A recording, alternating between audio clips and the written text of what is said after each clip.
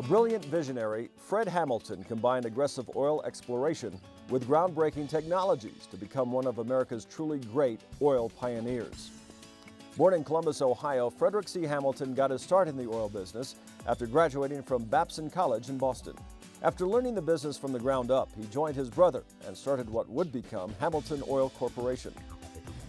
My brother ran the drilling company and I started the little oil company.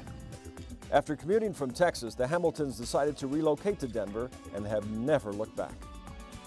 It's been great because it's a great place to live, wonderful city, great people. To position them ahead of the competition, the Hamiltons learned to think outside the box. We were operating up in northern Canada. Nobody operated in the summer. We just drilled when it was frozen in the winter. And my brother again designed a helicopter transportable drilling rig. It turned out and made a major oil discovery there, and which was that's one of the building blocks for Hamilton. Really established the company and made us get aggressive enough to say we wanted to go tackle the North Sea. And that's a very challenging area, both cost-wise as well as it was a high-risk area, but particularly challenging in terms of technology. Tremendous breakthrough and a tremendous feather in our cap to be the first to produce oil in the North Sea, A, and then B, to have created and built the first floating production facility, which, as I say now, is used all over the world. Fred's success isn't limited to the oil business. He continues as the head of the Hamilton Companies, a private equity firm. Fred is also one of Denver's most outstanding community leaders.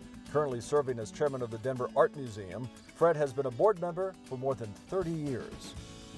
We've done a lot of things together, and we built a new building over there that was quite I think, an incredible building to look at and see and to work in. The Hamilton building really represents Fred's vision for the Denver Art Museum and then his financial commitment to see it become a reality.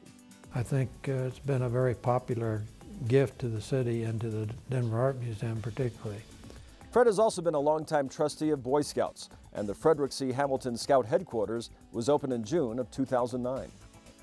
He and his wife Jane are also responsible for two major projects at DU.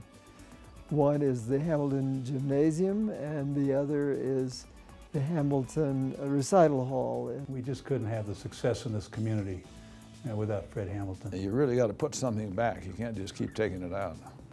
Married for more than 50 years, Fred and his wife Jane certainly know how to have fun. We do a lot of shooting, play a lot of golf. He's a good fisherman, good hunter. He isn't worth a damn as a golfer. And if you don't believe me, ask Jane.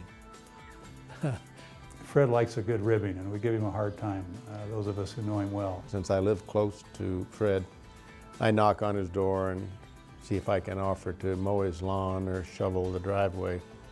To pick up some extra money. You know, these are difficult economic times. There is a question about all those loud and parties that he throws. Again, I'm just kidding.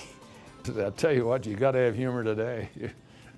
I just want him to know we all love him, even in spite of his golf. Denver should be very proud of the Hamilton.